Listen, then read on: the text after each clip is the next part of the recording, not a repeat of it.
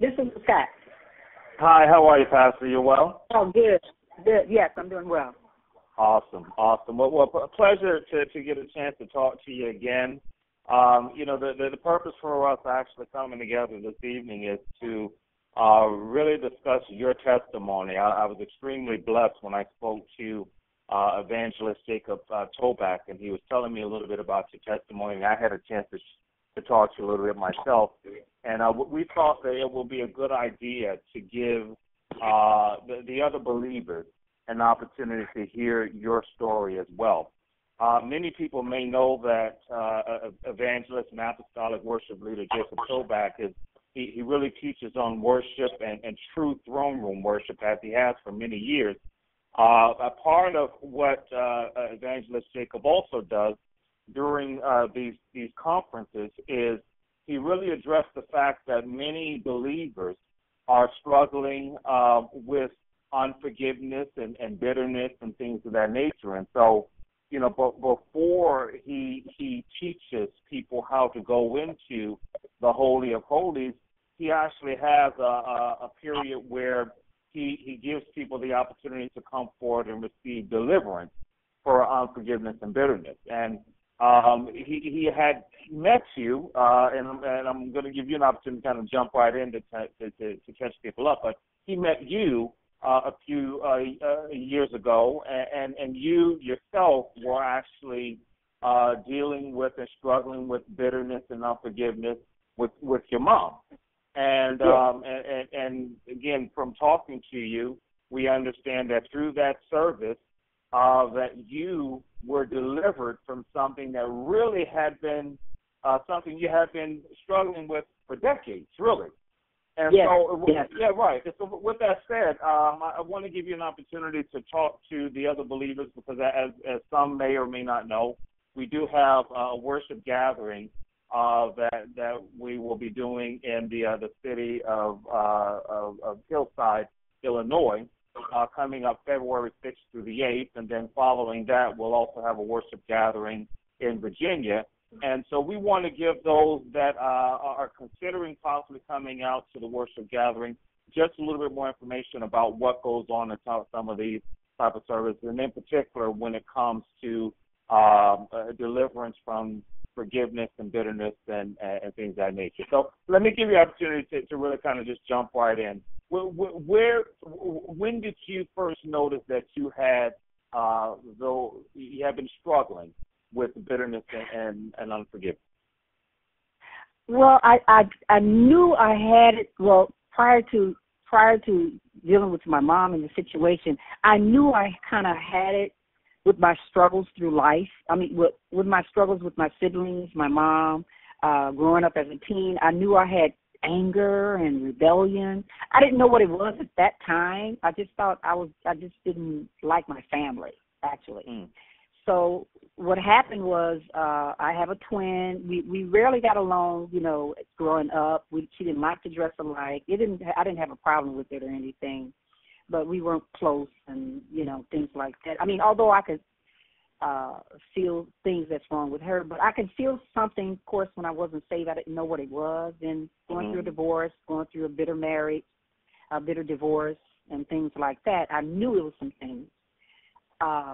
Prior to that, before that, it was like I just thought something was just wrong with me. My mom lied to me about my dad living. My dad died, and my grandmother told me my dad was alive, and then my mom sent us to this man who said he was our father. It was just a whole lot of things. So after all that, I just grew angrier and hateful, and I just knew it was there. And I'm like, oh, I just don't like people. So eventually when my mom not having a husband, and she had 9 children. We were always with our siblings. She was always gone, stuff like that. So abandonment issues and things like that, which I just thought of. And then my mom had, X amount of men here and there. And so one of her male friends, she said she wasn't dating him or anything, but he just had a store. She had met him, and he wanted us girls to work at his store. And, she sent me with him. I didn't want to go. I always told her I didn't like him. He would buy us clothes, and I don't want that. I don't like him. I don't want to put on that. Give it to somebody else. But she made me wear it, and she made me go with him, and he molested me. And that, too, brought more anger with my mother, and I practically I hated her, actually. I told her, because that day he came back, the next day he thought I wasn't going to tell her. She chased him with a knife, and then when she came back, I asked her if she killed him, and she said, well, I was about 12 or 11 or something like that, if I can remember. I was small. And I told her I hated her. And after that, it was serial rebellion. I did nothing she told me to do. If I wanted to stay over my girlfriend's house, I would stay over my girlfriend's house. So I was in rebellion, and I knew, something was wrong. So all of that, I got married and this and that, marriage, divorce, and all this and all that bitterness as well. And my mom said, well, you're married now. You don't need me. I don't have to visit you and stuff like that. So all this stuff is just building up and up. I've been to other places, other ministries where I've been. I've gotten some deliverance, but it didn't hit that core that was there. And, right. And I still struggle. Basically, the root. And so, you had mentioned that you were saved, and then there was a period of time where your mom got sick, and you became your mom's caretaker. And it was then that you really began to notice that there really is a lot of bitterness here. There really is a lot of anger. There's a lot of unforgiveness. There's a lot going on here.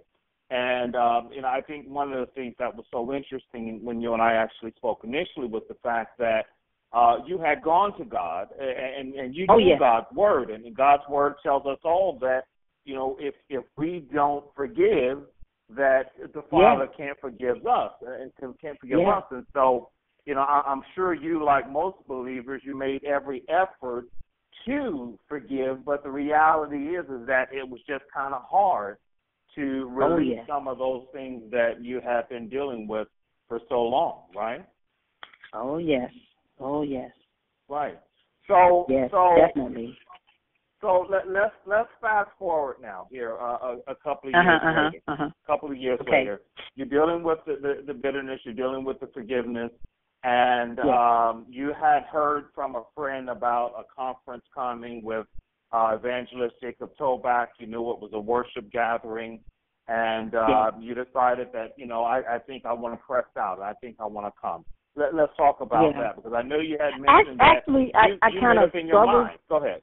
Yes, I made up in my mind. I prayed and I asked God, because while I was struggling, I was praying. I asked God, I said, I got to have some release, God. I got to get out of here. I got to go somewhere. You got to help me. I feel like I'm not saved. And, I just didn't feel like I was even serving him. I felt like I was religious and just saying things and didn't mean it. And I didn't know how to come out of and I wanted to, and it just wasn't happening. It just wasn't happening. And so what I did was, no, I didn't mean to cut off, but that was so powerful what you just said, that you felt that bitterness and unforgiveness prevented you from really entering into an intimate relationship with God. Yes.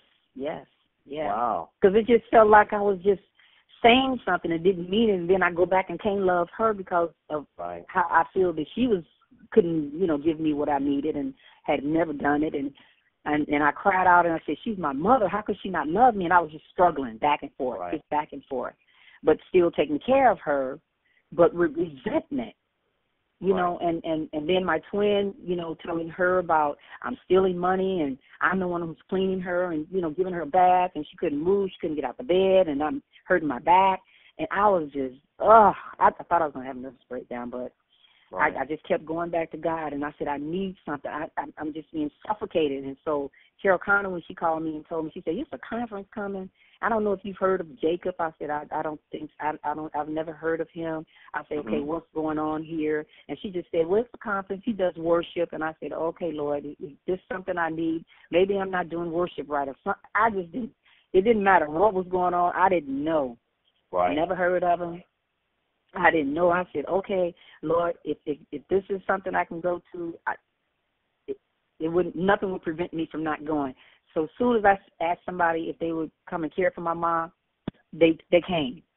I mean, everything fell in place, so I felt that God was leading me to go. So that was your sign. Yes, that was a sign for me, because usually if I'm not allowed to go anywhere, which I know prior to me not having my mom, nothing goes through. And I said, okay, Lord, you've given me a sign. This is not something I should do, and I won't do it. And it don't even bother me if I don't do it. But then this came through. Everything came through. The person was here. She was okay, and I went. And it was awesome. It was awesome that first night. I got some relief, so I can sit up and listen and not being bombarded with a lot of things going on in my mind. How she was. Right. She probably don't care if I'm not there anyway. Whatever, right. Stuff like that. I just had a lot of negativity, right. And so I got some deliverance that night. And so the second night, I knew it was still something. It's just still something. I just couldn't put my finger on it, And the second night, Jacob called up people who wanted to come and get free, and he said resentment, bitterness. But when he said that rape or molestation and stuff like that, boy, just bam, I'm like, and I just stood up and came up there. Yeah, Amen. And I came up there, and as he was talking, he just kept saying, now you all don't have to be ashamed to come up here. You all have low self-esteem from things that has happened to you, especially when raped. And he kept repeating that. And boy, when that thing hit me again, I hit the floor. Wow. He wasn't even praying. He was just talking, just talking. And I hit the floor on my knees, and I just started choking and, just started screaming. It was like a cry inside of me. I couldn't explain it. It was like something inside of me was screaming, and I just sounded like the girl who was being hurt. And it was just so tremendous. I just couldn't. It was just wow. It was just tremendous. Wow. And I just let it happen. I just let it happen. You just let it happen. I think I just didn't try to stop it. I think one of the things that really stuck out to me when you and I initially talked, you said that you had, prior to even coming to the conference, and you really didn't know that Minister Jacob was going to be ministering on bitterness and unforgiveness, but you had prepared in your heart prior to coming that you really wanted for God to do something for you supernaturally. And I did my fasting as well. You did your fasting, which, of course, Minister Jacob, he always instructs everyone, of course, to fast 3 days prior to the gatherings, and so you're right. Yes. And so this is absolutely incredible, because I think what Minister Jacob has really experienced, we were just at the conference in Texas for New Year's Eve. And God led on him also to address and open the door for individuals to be delivered from bitterness and anger and unforgiveness. And over 70% of the congregation came forward to be delivered from bitterness, unforgiveness, and anger. Isn't that amazing? My God. 70%. And so what that tells me is that this is something that is very heavy on the Lord's heart. He wants people to be delivered. He wants people to be set free. And I think ultimately, just like you eloquently pointed out before, he wants to remove those things so that people can really come into a deeper, more intimate relationship with him. Yes, definitely. Because that's what it's all about. Definitely. And so let me ask you one other thing, because you said something I thought was so profound. You said after this service, you went back home and you began to take care of your mom, but you noticed that things were absolutely different internally. Talk about that a little bit. For me, yes. That was miraculous to me, because even when I would pray prior to that and I would go and take care of her, I still would have that resentment, but when I came back this time and start taking care of her, I felt like I've always ached for that agape love of God, and that's what I've always wanted, and that's what he was giving me, to see her as he saw her, and not from what I missed from her, what she couldn't give me and stuff like Right. that. And I'm like, oh my goodness, this is the So way I have wanted to feel a long time, not to want something back just because I needed it, or because that's not the way God is. He gives unconditionally, and I wanted that unconditional love for people. And I always said, how could I minister to people and don't have that unconditional love? I always want something back. And so after that service, you not only developed that unconditional love for her, and as you mentioned to me before, you actually begin to see her as God saw her, which I thought that's yes. Right. And so have you also noticed that since being delivered from that bitterness and forgiveness and anger, that you've been able to serve God more freely, not only with Mom, but in every other area of your life? Oh, yes, yes. I mean, even with what I mentioned to you about this pastor saying that, well, it was an apostle's doctrine, I don't even look at him like, okay, are you jealous? I mean, not like with a jealous heart and stuff like that. I just look at him and think, okay, maybe I'm missing something. I don't try to put down what people say, and because I've always kind of judged what people say, or, they're rejecting me and they're dissing me and this and that. And it's not like that anymore. It's like, okay, maybe I'm missing something, and I'll just go back to the Lord. Right. And when the Lord speaks to me. In other words, what I'm hearing from you, I guess if we were to try to sum it up, is you're telling me that you are free. I feel free. I feel free. And that's what the word says, that he who the Son sets free is free indeed. And that's why it's on the heart of God to be delivered from bitterness, angerness, and unforgiveness, so that it frees you to really be all that God is calling for in this time. Amen. Amen. And yes. Let me tell you this. When I do ministry of worship through dance as well, and I've danced with this about 3 other persons, and my leader, she's a little rough on the edges, and she kept telling me to do this part and do that part and do that part and this part, and she was beginning to irritate me. And this was in front of other people, and I'm like, okay, so what's going on here, Lord? And I dismissed it. I dismissed it, but that was a time when I wouldn't dare let anybody embarrass me in front of people, So when we went to the back to get dressed to minister, in the congregation, her and one of the other team members went into the room and shut the door in my face and said, "There's not even enough room in here, for you." And I'm like, I've never been to this place before, so where am I supposed to go? I would have walked out and said, "Forget you all." I would have walked out and would have never had anything to do with them. But I, pushed the door open and I said, "Okay, so where am I supposed to go so I can get dressed?" So I just like, oh my goodness. And for you that was a big, because you knew that you had been changed. Yes, I knew it. I knew it. I knew it. I say, "Oh Lord, what are you doing?" What? So let me ask you this. I guess in closing, as I mentioned, we will be in Hillside, Illinois, February 6th through the 8th, and following that, we'll actually be in Virginia. And I asked you yesterday, what would you say to